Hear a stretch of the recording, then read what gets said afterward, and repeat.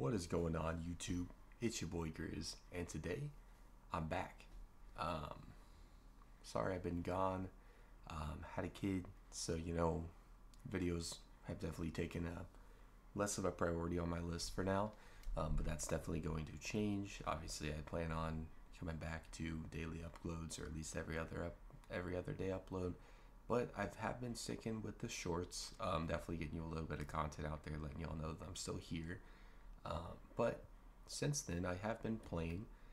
Obviously, not to the point that I've had the time to record a video or take the time to do that. But tonight, I'm going to get out a quick video for y'all. Kind of let y'all know what I've been doing on MLB. And the primary focus so far has been the Team Affinity Season 2. With the Team Affinity Season 2 came a ton of great players, very usable players. I think they're all 93 overall. But with that being said, I'm kind of going to go through here and let y'all know who I took. Now, obviously, here in the AL East, this Jason Dominguez card, almost everybody's using him. I mean, the diamond fielding, 81 speed, pair that with the switch hitting, 102 power against righties, 88 power against lefties. I mean, 85 contact against righties, 77 against lefty. It's a little iffy, but the card's great. I would definitely recommend giving him a shot. I've seen a lot of people use this Heston card. For me personally, I mean, he actually doesn't look too bad, but Charlie Blackmon out there in right field, I don't think I'll ever let him go. But that's the one card out of here that I would use. I haven't really... This Xavier Isaac doesn't look terrible. And yeah, I mean, he's a utility player. This Ceddanne Rafaela, great fielding, good speed. So, but out of this pack, the Jason Dominguez definitely needs to be your first pick. Here in the AL Central is where it gets some more usable players for sure. Obviously, first off, this Justin Verlander needs to be your first pick. He's a great pitcher. I use him all the time. 100% recommend getting him. There's Noah Schultz. If you guys like using lefties, I don't perform very well with a starting pitcher lefty, but I probably will try him out at some point. He's a very usable card. The Steven Kwan, I mean, the contact speaks for itself. Obviously, he's not going to be someone that's going to come up and hit home runs for you. He can, obviously, with 61 power and 57, but he's just going to be an all-around guy. I would use him if you need a left fielder, or use Alex Gordon. He's amazing as well. Great fielding. The contact could be a little higher, but definitely usable. And then this Manuel Rodriguez card, no, I don't think he's very usable unless y'all like his swing. Here in the AL West, this JP Richards is a card that I'm going to try out. I don't know how he is. Everything's fast with him. I mean, the 91 mile an hour fastball is his slowest pitch. Does have outlier on his four-seamer. So people know what they're going to be facing whenever they go up against this J.R. Richard, but definitely going to give him a shot. This Mitch Garver needs to be your first pick here. It's kind of a toss-up. Obviously, Gary Sanchez has higher contact against righties than this Mitch Garver card. Better fielding, a little bit better power, but his contact against lefties with Mitch Garver is where he's going to, in my opinion, be better than the Gary Sanchez card, and that's only because you know that if you're using a true PCI instead of the bat, you're going to be able to use it at the higher difficulties. So I would definitely give the Mitch Garver a shot. I'm using him currently. Doesn't mean I won't go back to the Gary Sanchez card if I don't like him as much. I really like the Gary Sanchez card, but I'm giving this Mitch Garver a shot for right now. And he can also move to first base if I need him, but obviously I have Adam Dunn over there. The Daniel Vogelbach card, contact's too low, so I wouldn't recommend that. The Jacob Wilson card looks very usable. I was looking at him earlier. 70 power against lefties, 60 against righties, good fielding, decent speed. If you need a shortstop, which it does seem like shortstop's a little bit of a...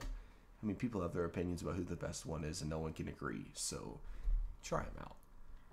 Tim Salmon, I've never had a Tim Salmon card that I like. If you guys like his swing, obviously he's usable for y'all, but not for me. Here in the NL East, obviously it's the same Ed Matthews card as every year, so if you can use them, you'll be able to use them this year. This Noble Meyer card is very good. I would recommend getting him. I have not gotten him yet. I've only gotten one pack out of here, and I went with the Mick Abel. He's also a great pitcher. Both of these guys, unless you're rocking some crazy people, should definitely crack your starting rotation as well as a Justin Verlander. This Acuna, I think, is this Ronald Acuna's brother? I might sound really stupid by saying that, but I think it is. It actually looks like a pretty usable card. Great speed, great fielding, decent contact. I don't know. I'm not going to give him a shot because I like Rich, but... And then this Joey Meneses card, he's solid. Can hit all around. Again, not going to give him a shot because I like Adam Dunn. But those two pitchers out of there are definitely usable. Here in the NL Centrals, where you get some more usable bats, obviously Josh Bell. As soon as y'all get him, try him out. I mean, a switch hitter, Josh Bell always has a very glitchy swing in every Diamond Dynasty. I think I'm going to use him. I might not stick with him, but I'm going to at least give him a shot. This Joe Torre card is another card. Has a secondary position as a catcher. Very good fielding. Fits the Arenado boost and great contact. So another guy you can give a shot. This Greg Vaughn, great power.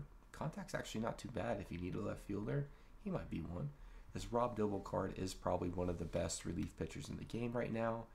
Only 3 pitches, but 3 pitches is all he needs. Rob Dibble's the same cards every year. Very glitchy, very frustrating for anyone who's facing him. Outlier on his fastball, nice little slow slider, and decently sized cutter. Definitely usable. I've never seen anyone use the Michael Busch card, but he doesn't look terrible. There's a lot of first basemen in the game. Might move him over to second if you don't have someone you like there. Out of the NL West, obviously it's the first one that I've completed because I use Shohei. I use a lot of NL West players. Chase Dollander's a guy that cracked my rotation. I really like his pitch repertoire. Very solid card in my opinion. Give him a shot. This Kenley Jansen is another one of the best relief pitchers in the game. Very weird windup, very hard to read whenever he releases the ball. 108 hits per 9, 100 Ks per 9, 125 clutch, 95 control. I mean, he's a great guard. He's a great card. Give him a shot. This Will Myers, I've always liked Will Myers' swing, so if y'all need a first baseman or a second baseman for that matter, he can move over there. I'd give him a try.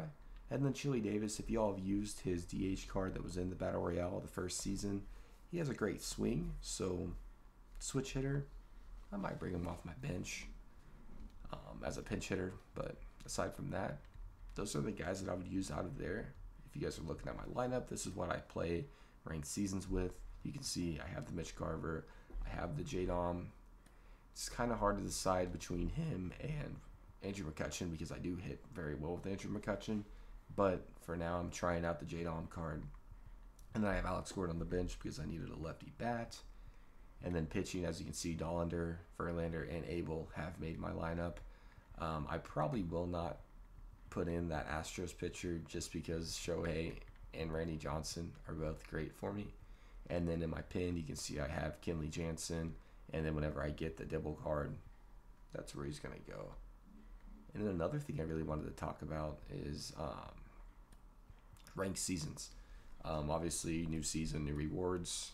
The rewards are great.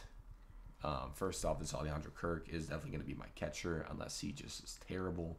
70 power, can definitely hit it over the wall. Going to be a contact hitter. Doesn't have the best speed in the world, but that means that he fits the Arenado boost. Great fielding. I'm definitely going to give him a shot because he is shorter. He's 5'8", so his strike zone is going to be a little tinier, very similar to that of Jose Altuve. So he should definitely be a great card.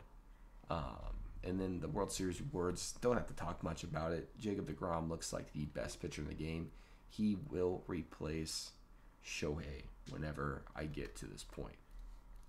Same thing with this Mike Cameron card. Looks amazing as well. 90s in every stat that matters batting-wise. 91 speed, 93 reaction. He's a beast. He's definitely going to be my center fielder. Or if I really like this Jason Dominguez card, he might take over Lourdes Gurriel there in left field. Well, actually, I take that back. Ryan Braun will take him over. He might take over Juan Soto at DH. Or I might move Blackman to DH. But I do like the Soto card as well. So that's kind of what's been going on, y'all. Stay tuned. Like I said, I will 100% be dishing out more videos. Gonna be keeping up with those shorts. Make sure y'all hit them. Comment what you want to see. If you guys want to see me try to rebuild a baseball team here in franchise mode, let me know, because I'll definitely do that. But in the meantime, y'all take it easy. Enjoy life. It's springtime, almost summer. Enjoy the warmth. If y'all hate the warmth, pray for winter. And take it easy, y'all. See you soon.